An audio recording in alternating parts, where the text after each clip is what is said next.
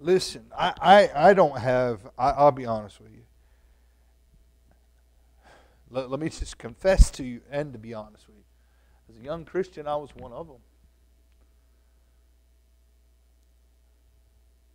I have learned it's wicked and it's sinful, and that you need to get over it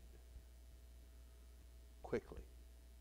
It will ruin you to have a bitter spirit where all you can do is sit around and criticize people because they don't do it the way you do it.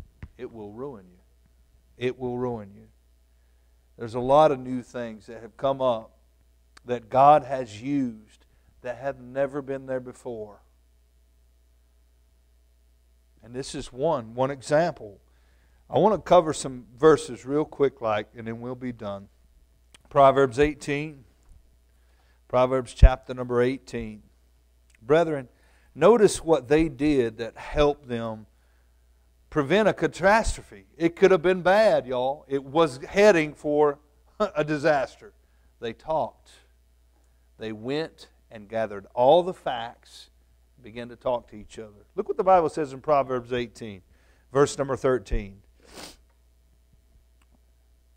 It says, He that answereth a matter before he heareth it, it is folly and shame unto him.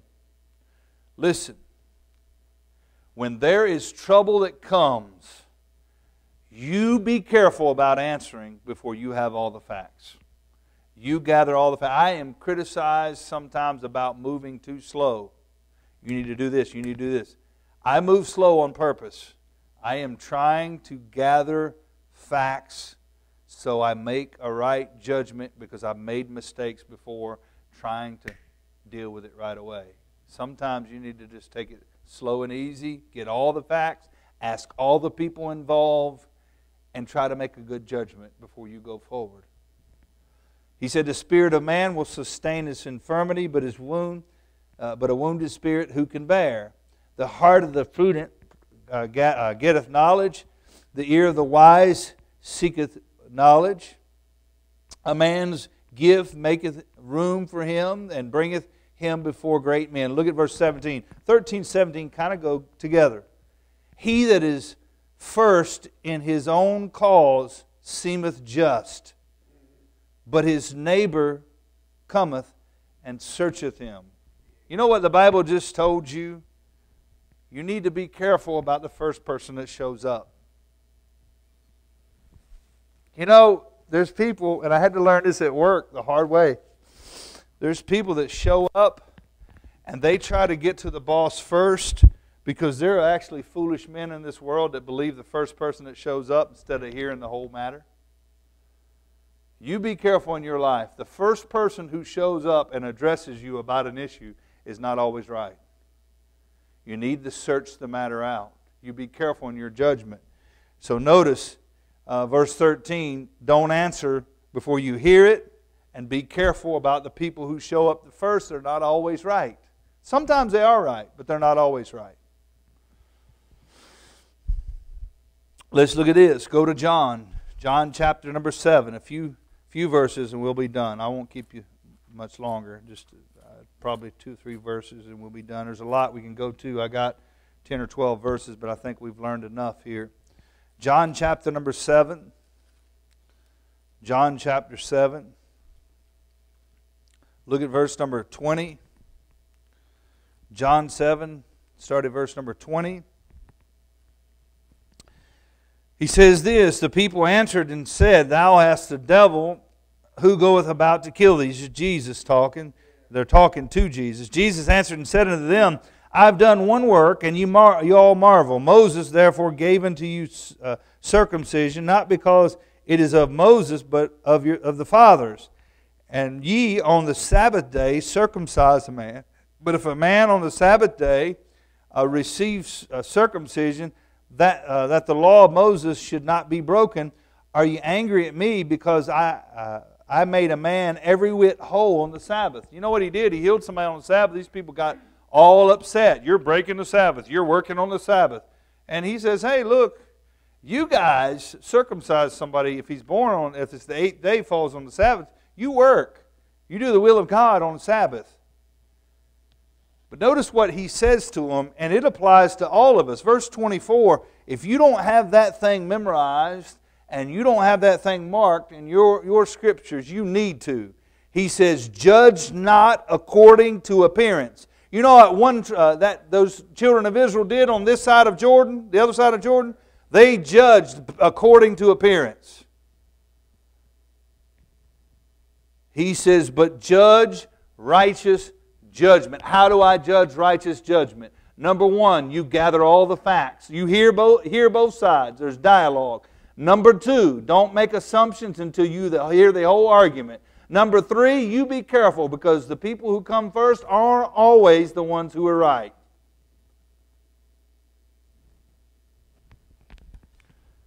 Number four, you make sure that your judgment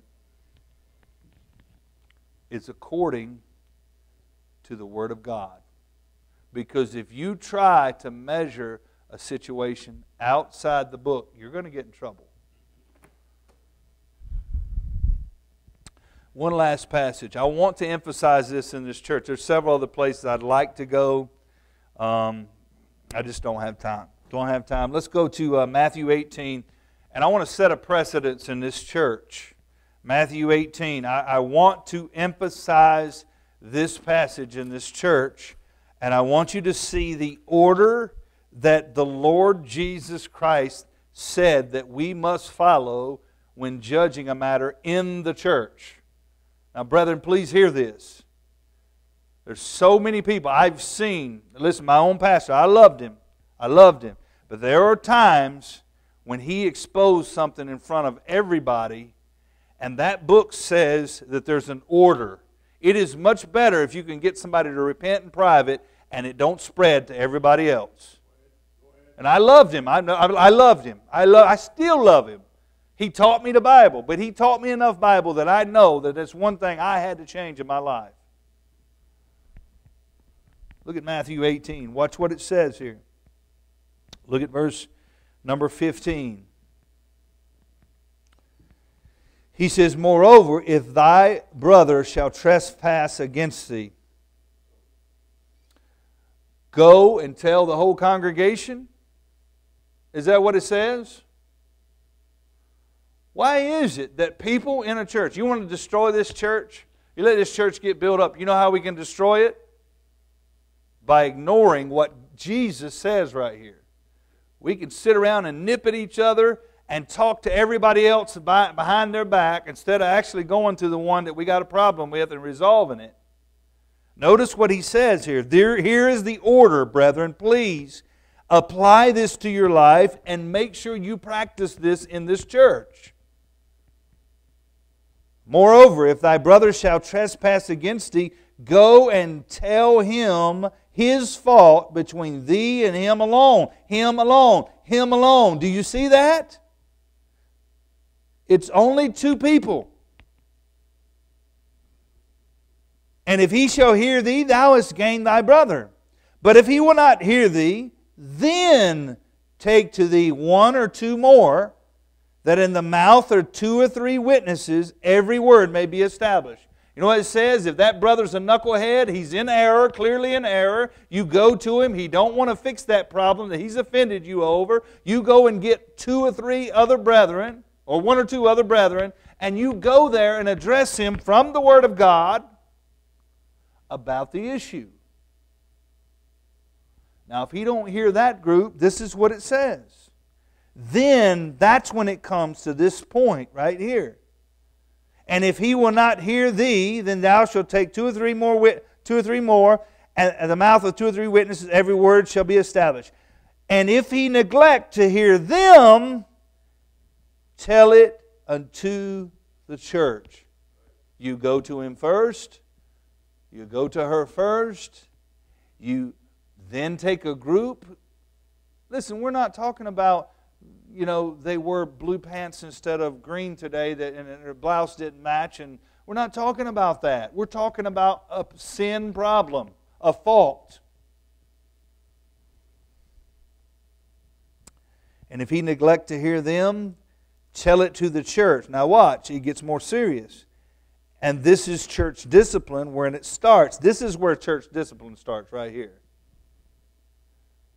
And if he neglect to hear the church, let him be unto thee as a heathen man and a publican. Do you see that? That means at that point. Now, listen to me. I've been in church meetings where the brethren had gotten together and people stormed out of the meeting. You ever been in any of them? I've been in them myself. Listen, when we're dealing with a sin issue or a problem in somebody's life, do you know that we can be 100% right in showing that person what the Bible says without being arrogant and full of pride? I take no joy in 1 Corinthians chapter number 5 when it gives us the view and the parameters of church discipline. It's not something that I rejoice in. I've seen brethren leave a church and say, well, that was really good. Yeah, they needed to do this to them.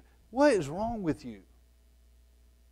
If you really love the church, when you leave through that door, if something has to be handed out and disciplined to somebody, we should be weeping. Our hearts should be broken. Nobody should be rejoicing.